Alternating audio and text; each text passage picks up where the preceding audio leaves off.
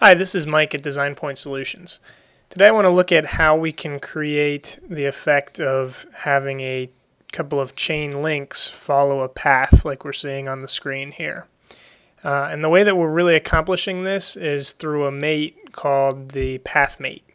So if we go up here to mates and we go under our advanced mates, here we have the path mate. So let's just take a look at how we can go ahead and create that. We'll start out by suppressing the mates that we've already created.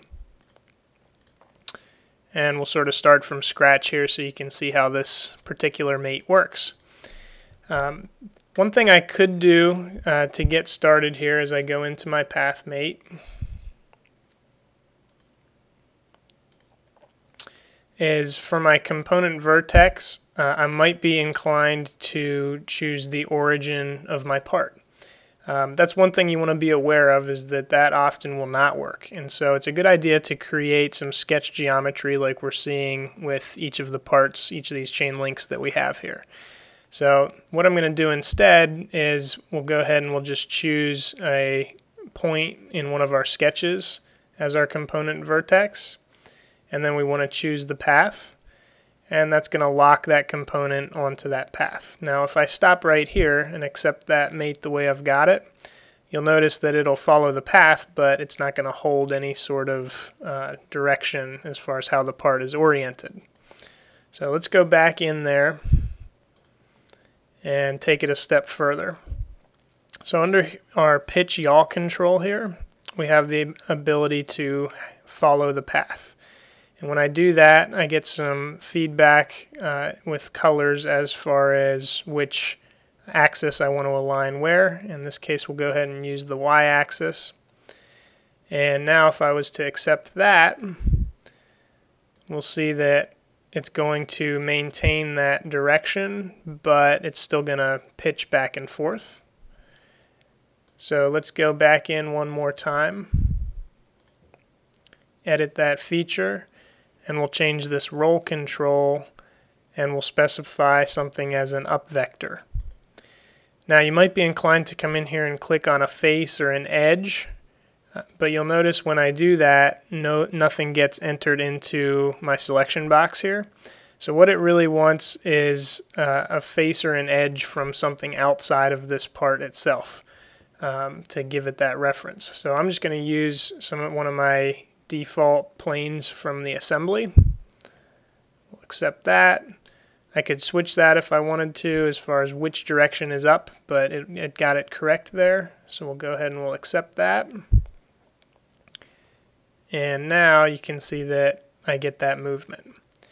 However, notice as I go around the corner there that the back end here, really this point here, I really want to remain on that path the whole way around.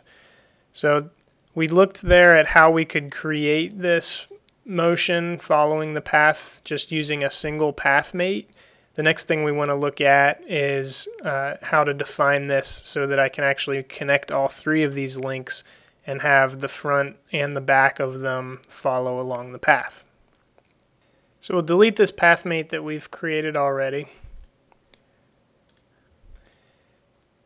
And we'll create this a little bit different way. This is going to require more than one mate.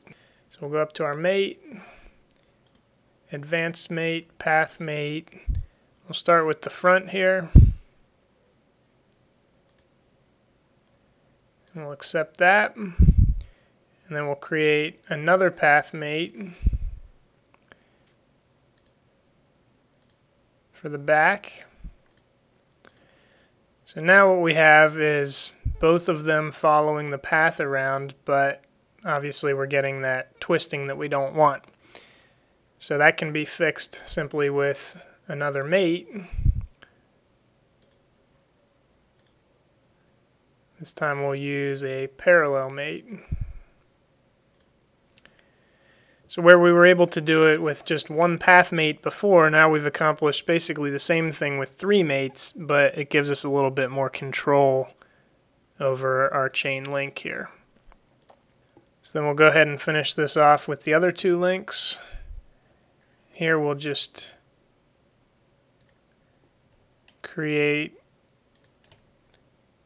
a mate to make these concentric with each other. And then we'll go to our path mate for the back. And then we'll do the same thing for our third one.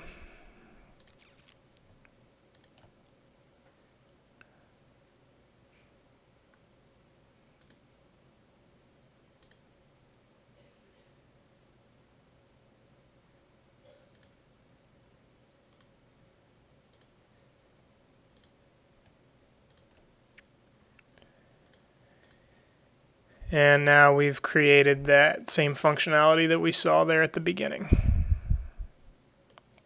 So that's just a little bit of an introduction to the path mate. There's more we can do with that, but it might be something that you've overlooked or that you might be able to use in the future to be able to give a little bit more control to how your assemblies are working.